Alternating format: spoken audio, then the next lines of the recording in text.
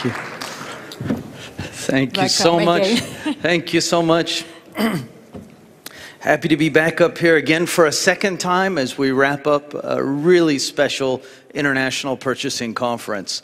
So once again, my name is Omid G, and it's always a pleasure to be in front of a group of large chief purchasing officers and directors in the country of Turkey. What I'd like to talk about is investigative negotiations and value creation. I'm trying to focus on topics that I know make a difference in working with companies and in the public sector as well. And so that's really the genesis for this discussion. I won't go through my biography once again. You've heard it once before. But suffice it to say that I'm passionate about making this profession better. I wanted to focus on this particular topic because we have a problem in negotiations. We have a problem in that there's a self-fulfilling prophecy. Many times we go into a negotiation, and perhaps most of the time, we go into it saying, the supplier wants our money, we're going to be fighting over the money, and how do we negotiate? How do we make sure that we leave there giving away the least amount of money, and with the assumption that the supplier is at the same time saying, how do we get the most money out of this deal, and that this is their overriding objective. What happens, in fact, is if you believe this, if you say that the supplier's most important objective is to get the money, that's exactly what will happen. You will lay out the negotiation, the objectives, the topics that you discuss, and you will carry the negotiation in such a way that it will be all about the money. You'll be discussing the money and debating over the money, and then you will conclude that you are right, it was about the money. What I found, however, is this is very frequently untrue. It's very frequently untrue that the supplier is exclusively interested in how do they get your money, how do they get the most of your money while they still can during this negotiation. And so the purpose of this segment today is how do we find out what else is important to them besides just the money? And if we can find out what else is important to them, then we can find out ways to make the supplier satisfied without having to give them more money. Because that's the easy way to satisfy a supplier, isn't it? Anybody can offer to pay a higher price. The really good world-class negotiators know how to make a supplier really, really happy without having to pay them more. And so that's what we're going to focus on. There was probably the most famous economist in the United States, anyways, from the 20th century. His name was Milton Friedman. And he has a quote that I really like. He says, "Most economic fallacies derive from the tendency to assume that there is a fixed pie, that one party can only gain at the expense of another." So what he's saying here is really deep, and it has complete application to our field of procurement. What it means is, if you assume that in order for me to gain, the other party must lose, then you've not advanced to the next level of negotiations. World-class negotiators understand that this is definitely not the case. It does not have to be that in order for you to gain, they must lose, and in order for them to gain, you must lose. And so if we take a look at this simplified view of the supply chain, where you have your supplier's suppliers, your supplier, you, your customer's customers, this is called parasitic value creation. And what it means is a supplier, you get a supplier, let's say you're getting a 15% discount and you get a supplier to agree to a 12% discount. Well, where did that 3% go? In order for you to gain 3%, they had to lose 3% someplace. It's parasitic. You achieved a better negotiation result parasitically. And so that's different than what I'm going to be talking today. I'm going to be talking about how do we not just move costs back to the supplier, make them eat the costs, and then we claim victory. How do we instead develop strategies that are based on the supplier's very unique needs and requirements? You cannot assume you know what's important to a supplier. And once you find out, and we do that how? Through investigative negotiations, which will be the topic here. You use that information to create ideas, to invent options that create value, and create value for both parties so that it's no longer parasitic. So here's what happens now. The goal is to remove costs from the supply chain. This is everything I focus on. How do we take the costs that don't belong there, or that we can streamline, or that should have never been there, surgically remove them and take them out? Both parties win in this scenario. However, frequently we find ourselves fighting over profit. That little piece between you and the supplier that says, can you make 3% less? Can you make 4% less? It's supplier profit compression once again. And then what happens is you're moving costs. So if you achieve that 3% cost savings, the supply chain itself still did not change. The cost going through the supply chain did not change. You just parasitically benefited by 3%. So the other party would have to lose by 3% in order to support that. And so, before you embark on this kind of strategy, the first thing you have to do is you have to understand these three circles here. It's extremely important. In fact, this is not just for negotiations with suppliers. This is any kind of negotiation with anybody. What we have is issues, positions, and interests. And what it turns out that most people tend to focus on issues and positions in negotiations, and this becomes a fatal flaw. This becomes a fatal flaw that makes negotiations fall apart. With the issues, these are what the topics that the parties want to discuss. Lead time, pricing, warranty, inventory models, all of these kinds of things. Then you have the positions, which is where each party stands on those topics.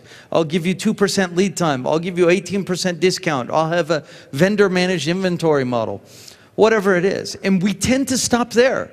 We send out the tender and we say, these are the things we want to discuss. They send you back the response, and they've responded to those things. Well, you've only covered issues and positions. You have not yet covered interests. The interests are the underlying needs and wants that are not readily evident. They're not evident. And I promise you, the interests will never come out in a traditional negotiation. Interests never come up accidentally. They never come back in a bid response from a supplier. The only way you can get interests is if you dig deeper and you find out what is going on with them. It requires research. It requires questions. But the good thing is, this allows you to take the pie, this negotiation pie, and make it much bigger and to create other pies. And so the process of adding interest does not take much longer, but it can add so much tremendous value to the negotiations. I'd like to share with you an example here. This is the largest cut stone in the world. It's in Lebanon. I was there on business, and my client was nice enough to book me a tour for the day. And one of the places we went to was to see this stone. Now, this stone is at the bottom of a small canyon in the middle of this city, okay? And what's interesting is they thought for many years that this was the world's largest cut stone until they started digging around it. What you can't see is they found out the world's largest cut stone is actually underneath this one. So underneath this one, there's one that's even bigger than this. Now, for 40 years, for many years, nobody cared about this stone.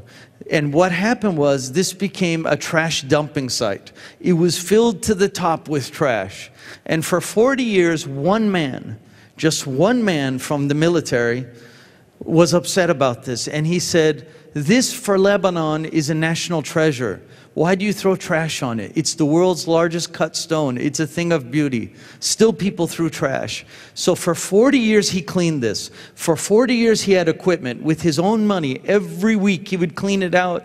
He would go through the trash and look at the receipts to find out who put the trash. He'd go to their home and say, please stop throwing away the trash. Nobody stopped. For 40 years, he went to the government and said, please do something. And they said, we have bigger problems. Nobody stopped.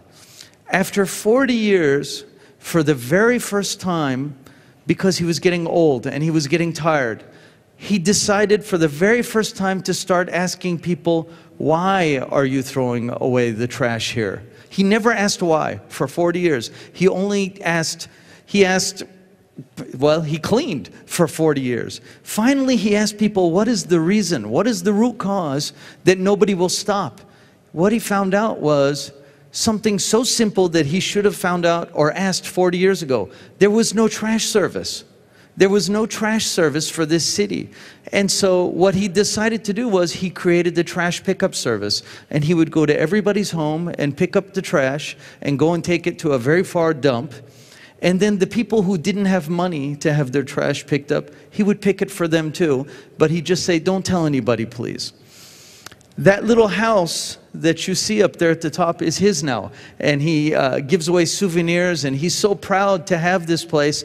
But it took him 40 years to find out what were the interests of the people. For 40 years, he talked about the issues and positions. The issues were to dump trash or not to dump trash. And the positions of the people of the city were, we will dump trash. And his position was, we will not dump trash.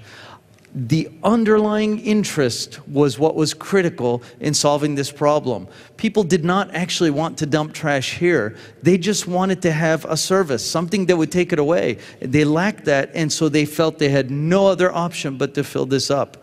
I'm indicating this story, I'm telling this story to you so you see how easy it is to go through the longest, most difficult negotiations, and how you can, without ever talking about anything other than issues and positions. And then once you start getting into underlying interest, then you can have really big breakthroughs. Now this place is clean always. Another story. There was a medical development happening in London, and they had purchased this very large plot of land, and they had bought the land from so many different people. They had gotten the people to sell their residences, and then they were going to put up this gigantic medical clinic, but one lady would not sell. She would not sell. And so the CEO said, well, offer her more money. And they kept offering her more money and offering her more money and offering her more money, and she still would not sell. It got to a point where they thought they could never give her enough money. And so what was happening was they were focusing on issues and positions. In fact, they assumed that they knew what the issues were, and and based on that they negotiated, and they figured the issue was money, and then and the positions were she wanted much more, and so they tried to keep meeting that need. Finally, when the figures got so high, the CEO said enough is enough, and he went out personally to go meet with this little old lady, and he said, can you help me understand why you aren't selling your house? How much do we need to give you? And she said, my husband died a long time ago. I have enough money to live my life. The only thing I have in my life today is my pets. Behind this house is my little dog. She was buried there. I cannot let you build a hospital on top of my dog. And he said, that's the issue why you're not selling? And she said, yes. Nobody had asked her why. Everybody assumed she wanted more money. He said, you know what? How about if I have your dog very, very respectfully transported over to a very nice cemetery, and I make the nicest pet cemetery you have ever seen for this dog? Would that make you happy? She said, that would mean the whole world to me. She didn't need all that money. She just needed her pet transported. Everybody assumed what the negotiations was about. It wasn't about the money, but everybody failed to ask her, so they never found out. It wasn't until somebody went and sat face to face with her that it came out, focusing on the interests. The state of Oregon has a very nice Capitol building, and they had a problem. The problem was at nighttime they have lights everywhere around. It's not really a problem, it's beautiful. They have lights on the statues, lights on the trees, lights on the sides of the buildings. It's very, very nicely illuminated and largely ornamental. The problem was the governor was telling everybody in the state, stop using so much electricity, we need to reduce electricity usage, stop using so much. Meanwhile, they were using all this electricity to light up the Capitol. And so they thought, this doesn't look good, you know, it doesn't look good. We're telling everybody to use electricity and we use more than anybody else. And so they thought, okay, we should get solar. Well, that's an easy answer, except they didn't have money for solar. There was no money to go and put solar there. And so they thought about it and thought about it and said, you know, how can we do this? Because if we want to put solar here, obviously the solar provider will want money to put it here. They thought about it some more, and then they decided maybe there's things the solar providers value other than money. And so they publicized a bid that they said, come put solar all over the state capitol for free, and we will advertise on our website for a short period of time, and we will send out a couple of tweets indicating that you are the company that did the solar for the entire Oregon state capitol.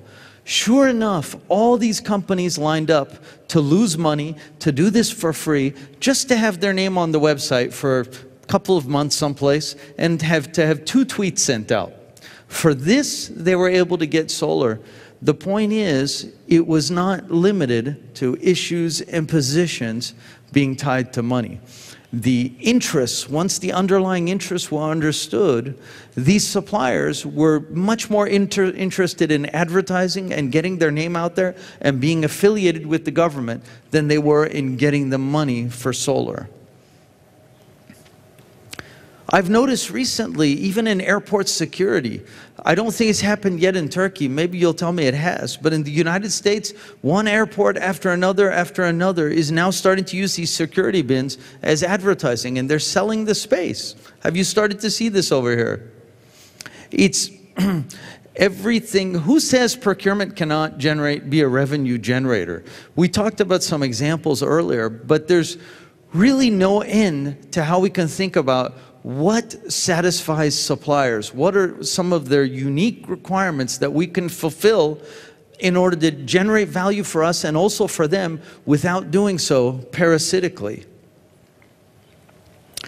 Here's a company called Ager. And what Ager does is they build commercial buildings, except they make them out of wood. It's a very unusual sort of line of business that they're in. It requires a special type of wood. They get the wood shipped. They receive it from 2 different suppliers. If I recall correctly, and I might be wrong, but if I recall correctly, these 2 suppliers are in Germany. Regardless, these suppliers are from out of the country, and Ager noticed that every time they would meet with one of the supplier had a presence there. This was also in Lebanon. The supplier had a presence there, and they could meet at the office and so forth. But with the other supplier, they noticed every time they met with this other lumber provider, that the supplier would have to fly in and would come in only with their handbag or with their suitcase, but never was there an office. And Ager thought about it and thought about it. Meanwhile, they had developed this new customer center. You can see some pictures of it here. It was a very big center, state-of-the-art. They had presentation rooms, they had demonstration rooms, they had seminar rooms, they had all sorts of different rooms, and the utilization was very good, but it was not 100%. And they thought about it and thought about it, and they realized, what are this supplier's problems? The one that's flying in must be suffering with not having a presence here. Every time we want to meet them, they have to fly from their country to our country and then have many inconveniences as a consequence of not having a presence here. And so they went back to this supplier and said, is it a problem for you that you don't have a presence here, but you come here to do business? And they said, it's a tremendous problem. How did you know? Well, they said, because our other supplier has a presence here, and so we just assumed. And so Ager then said, did you know that we have this beautiful customer center set up? And would you like to use some of the rooms at times when we're not at full capacity? If you book in advance and you give us flexibility, would that be of interest to you? And this lumber supplier said, that would be tremendously beneficial to us. And then Ager said, and then what about, maybe you could use some of your wood to build a demo for us, like this, what you can see there. And then with this wood, you create a demo, we can use it, and you can use it too. You're showing off your lumber, we're showing off our structures. Would you want to do that? They said, we would love to do that. And so, is this something that would ever come about in a traditional tender process? Never. Is this something that would come about in a traditional negotiation? Never. Guess how much discount they got for allowing this supplier to use their customer center when they're not using it? Another 50% discount on top of the already aggressive discount schedule they were getting from this supplier they achieved. And so this was probably their most expensive raw material component, and now on top of the very aggressive discount they have, they're getting another 50%. It's all because of investigative negotiations and paying attention to what problems does this supplier have, how can I help them, how can I create value for them, and then how can I get financial benefit in return in such a way that they're very, very happy about it. Now, this is a Turkish example. I left the company name out, but you can probably guess who it is. There's a very famous Turkish soft drink and fruit juice company here in Turkey. It's a global company, but they have a very strong presence here in Turkey. And they always bought their fruit and their sugar raw materials during the peak season, which only makes sense. That's pretty much when every such company buys their raw materials. And then there was some problems. The costs were high because you buy when everybody else is buying, and there's a limited amount, and then the leverage is low because you're competing with everybody else. And then because of certain legislation that they're subject to, they could not source these raw materials from outside of Turkey. They had to buy it inside, and so that limited their options. Sourcing from another country was not an option. So what did they do? They started to speak with the suppliers to find out not what their own problems are, but what are the suppliers' problems? What is the supplier struggling with? What they found out was the supplier's income predictably had peaks and valleys. They had periods where they were making lots of money, then they had periods where they were making much less. And so what they agreed to do was to start making payments during the growth season. They said, what if we paid you when you're planting? And what if we paid you when it's the beginning of the season? What if we paid you when it's your lowest income season there is? Would that make a difference for you? They said that would really help us solve our problems. And so now they don't try to compete with everybody else to get the sugar and to get the pulp of and the fruit and all these things when they're ripe. They pay the money completely off season when these suppliers are only spending money and receiving very little income. As a consequence, they achieve two things.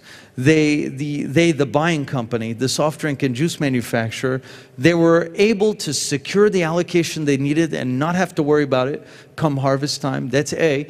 B, they were able to get a much better pricing model than what they were getting before. And on top of that, they have a supplier that was eager to give a discount. This is so important because when you squeeze a supplier for profit, they're usually not eager. And frequently, they figure out other ways to get their money. Frequently, whenever you need a favor from them, they'll give you a bill. Frequently, they prioritize you less because they're not happy that they had to give you the same thing as before, but for less money. In this case, it's the same thing as before, but there's additional value created for the supplier. And in return for that value, they're more than happy to make less. And so what the procurement professional has to do and what you need to have your people be doing is they need to be doing research. What kind of research do you do? Well, first of all, pre-negotiation meetings with the supplier. And I'll give you a list of questions to ask here soon. There has to be pre-meetings where it's discussed and focused on not only what is the supplier really, what does the supplier want to achieve besides getting your money, essentially? What else is valuable about this deal besides the money? And here's the thing, you should prepare to be surprised. Prepare to learn things. Prepare to find new information. The second thing is you should be researching news articles about the supplier. And you have to learn how to read in between the lines. What is causing them problems? Where did they need to try and improve? Where are they trying to penetrate?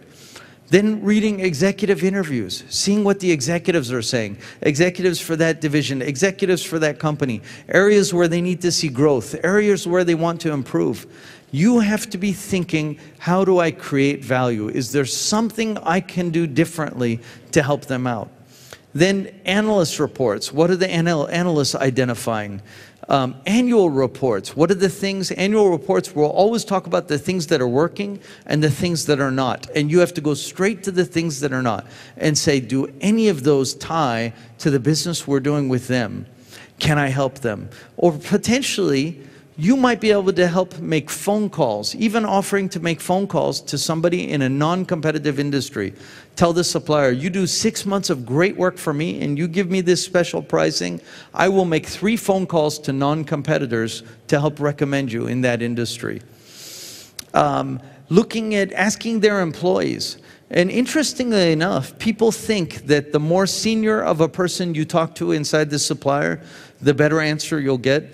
In my experience, it's the complete opposite. It's the more junior person that's more likely to provide information and to be free with the information that you can find out exactly what's going on. Then internet searches, of course, searching to find out more about the company, what their priorities are, where their challenges are, any internal documents you may have from prior negotiations, prior discussions with this supplier, and if there's anybody who has prior experience working with them or maybe even working for them. All of these are parts that we have to reset expectations, because if the entire negotiation strategy is architected to say, how are we going to make sure we get the lowest price, then you are missing a really big opportunity with value creation. And value creation can only be done with investigative negotiations and research up front. And so it gets to this point here, which is we've been taught that the best negotiators are good talkers. It's not true at all. The best negotiators are really good listeners. They listen carefully, they ask questions, and do you know what the 3 most powerful words are in negotiations? It's help me understand. When you say help me understand, it engages, it brings down the defense shields, you gather information. And so always focus on listening. How can I listen more and find out more? And so this is the biggest overlooked piece of negotiations, which is looking at what are the other side's priorities? What keeps them awake at night? You really have to understand this, and here's how you have to look at it. As you listen to them and you ask questions about what they're struggling with, what's working, where they want to accomplish more, you are developing currency. Just like mining for Bitcoin, you are developing currency. And this is how you have to think about it. The more you can find out about where they disagree, where they have challenges, where they're adamant, where they really want something, where they want to improve, all of this is currency. And why do I call it that? Because if you can help them in those areas, well, surely you won't do it for free. Now you know you've developed these things that maybe you can help them, but you'll say, what can you give me in return for this? What kind of discount can you give me? How can you improve my inventory model if I give this to you? It's all currency, and so that's how you have to view the mining. Just like with Bitcoin, you're trying to do mining and you are creating currency. And then you're going to have to think differently about differences. And so with negotiations, we're frequently looking to look for harmony between the parties, and how can we come to agreement, and how can we find out where we have all of our common ground. I'm telling you to do the exact opposite. I want you to find out where you have all of your differences.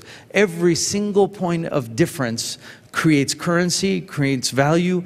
I'm not saying you can do everything for them, but I'm saying you should look for the things where you can. And if they really are adamant, if they say, no, we have to have this, no, we have to have this, how much do they value it? Find out, because the rule in negotiations is whoever values something more gets that item.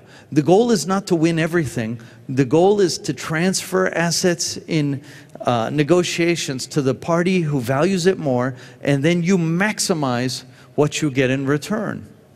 I'll tell you a story that I don't have in this slide deck. One of my clients is in the cash management business and supports banks and many other businesses. And they had operations in Australia. And in Australia, it was very expensive to have armed people with guns transporting cash and going to the machines, because the criteria for being able to have a gun in Australia was so rigid, was so difficult, was so hard to achieve and get approved for, that the number of people who could carry a gun was very, very, very low. As a consequence, these people were paid a lot of money. And so the cash transfer and cash protection business was a very expensive business that my client was operating in Australia, among other countries. But in Australia, it was so expensive. Then the legislation changed, and they made it cheaper to own not cheaper, easier to own a gun. The restrictions, the requirements, all of these things. And so my client went to them, and clearly they asked for a much better pricing, because now their costs are going much down. And instead, this supplier, instead of saying, sure, we'll work with you, our costs went down, we'll share it with you, instead the lawyers got involved from the other side, and they started sending cease and desist letters, and do not have these conversations with us, we're not interested in pricing discussions. Lawyers were sending these letters, and they couldn't understand why, and they kept saying, come on, negotiate with us, your prices went down, give us a better deal. Again, letters from lawyers came. And so they didn't know what to do. Then suddenly, this company got bought out by another company. And they found out. And then their supplier admitted it. After they got bought, they said, listen, what you didn't understand was we were trying to sell our company. If we gave you a big price cut, it would immediately diminish the value of our company. They would figure out that the market in Australia is going to be, that our income in Australia for these services will go down dramatically. We could not entertain this discussion with you.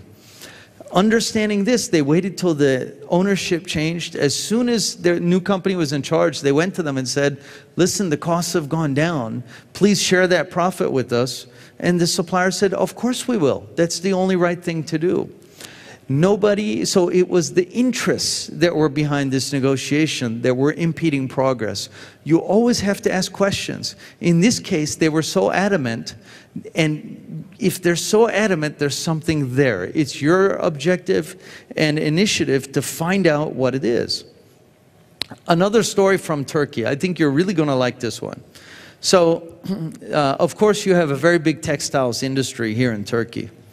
Now, one of your textiles companies was negotiating with DuPont for many, many, many years for Lycra. And they weren't getting anywhere. Even when their volume increased, DuPont would not give a better price. They kept going to the negotiation table. DuPont said, this is it. This is your price. It's not going lower. And this company was pulling their hair out. How much business do we have to give them to get a better price? And so finally what they did, they said, we have to think about this problem differently.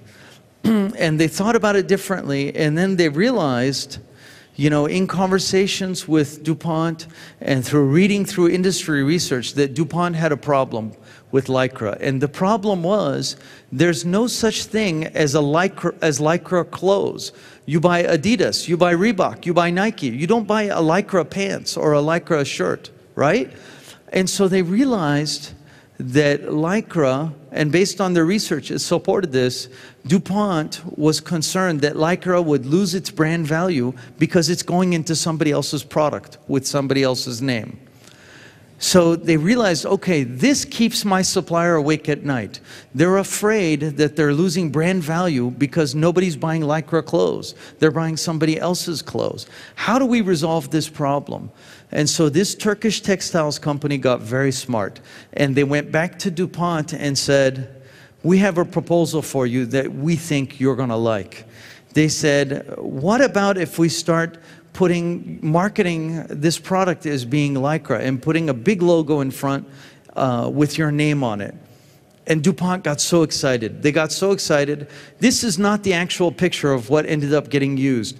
DuPont had other ideas. They said, okay, let's really turn it into an advertisement. They said, let's have the Lycra logo, and then let's put product characteristics underneath. UVA resistant, UVB resistant, sweat absorbent. It said all three of those things. And so I asked the lady what kind of discount she got for this. And truth be told, I thought this was not enough. She said, I got a 5% discount for allowing them to put this. And I really thought it was worth much more. However, guess what happened after about a year? Can anybody guess? After a year, she went and looked back. Every single product she put this on experienced an average revenue increase of 55%.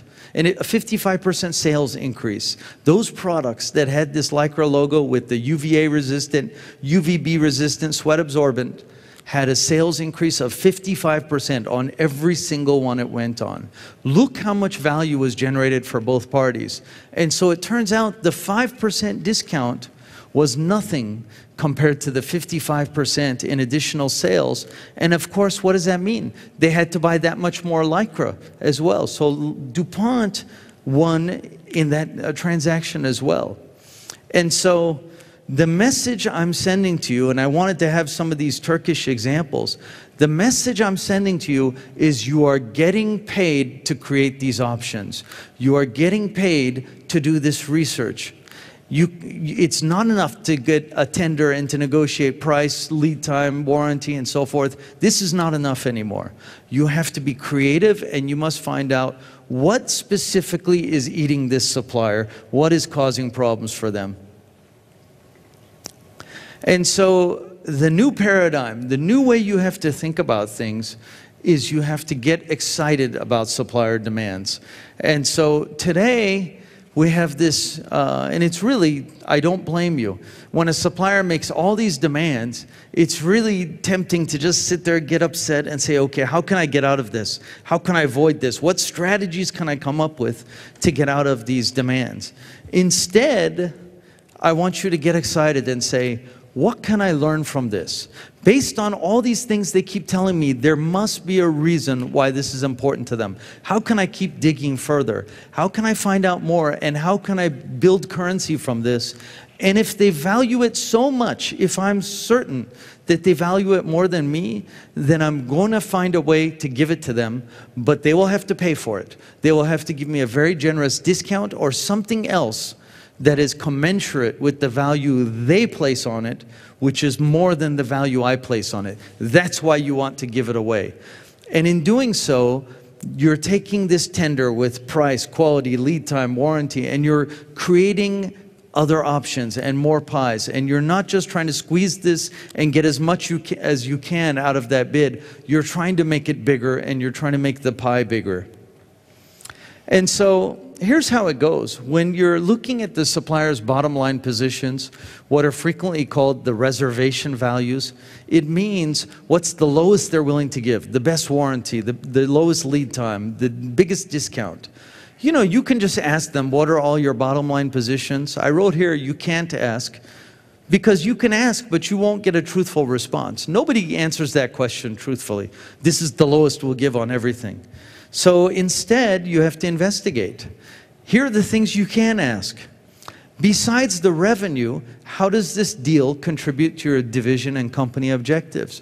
What else is valuable to you in working with us except for our money? You must ask this question.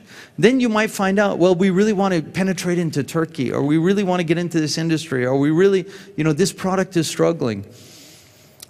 What are the biggest challenges you're trying to tackle this year, and are there one or two thorns, one or two things that are really bothering you?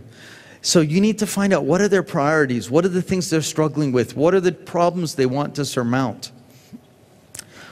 What outcome from this deal would thrill your management, and why? You'd be surprised how many times I was in a negotiation and the supplier was more interested in how many years the deal was than what the pricing was. So I could give a 3-year deal or a 5-year deal, and even if I had termination for convenience, which means I could wake up tomorrow and cancel the contract for no reason at all, they didn't care. They valued the length of the deal just so they could tell management, I got a deal this long, much more than the pricing. It may not make sense to you, but it doesn't have to make sense. You have to do your research and find out what they value. It's not what you value, it's what they value. And then what are the top success metrics your group is measured on? You know, it's interesting, in the US, when you go to buy a car, a brand new car, one of their top metrics is what score you give it on the customer service report. And so it's, I always go at the end of the year to buy new cars, because the other thing they care about is the following year, the number of cars they get from the manufacturer is based on A, what scores they got on customer surveys, and B, how many cars they sold. At the end of the year, all they care about is getting cars off the lot at any price. At any price they want to get it off the lot, they'll lose money on the cars because their interests have changed. Their interests have changed. How would you rank your various positions you offered in the quotation in terms of value to your company? So don't be surprised if they rank pricing below something else. You have to find out what are the positions, you know, even if it's limited to the things on the tender, how do they rank them in terms of importance? And then you know whichever ones are the most important, if you give something away in that category, you can get the most back too, because you have their ranking and what they place on it in terms of importance. And so you want to make low-cost, high-value trades where the cost that you're incurring to give something away is low, but the value the supplier perceives that they're getting is very, very high. When you do that kind of thing, that's when you get the best sort of deals, where it doesn't cost you much, but you're gaining tremendous value yourself. And so I had mentioned this before, but this is really, really important. The goal is not to transfer all the assets to yourself in a negotiation. The goal is to transfer the assets to the person who values them more. And you will never know who values them more unless you do investigative negotiations. And so the message here is loud and clear. I want to say it again, you are getting paid to invent options in negotiations. That is your job, and as chief purchasing officers, you need to impart this to their staff. They cannot limit their options to what's on the quotation. They have to think out of the box and then invent options, like what Ager did, inventing the options to let them use their customer service center. Don't assume suppliers are only interested in your money. Investigate not only what their interests are, but their problems, also what their needs are. Invent options that make the pie bigger. And then make sure we never give anything away for free, even if it costs you nothing.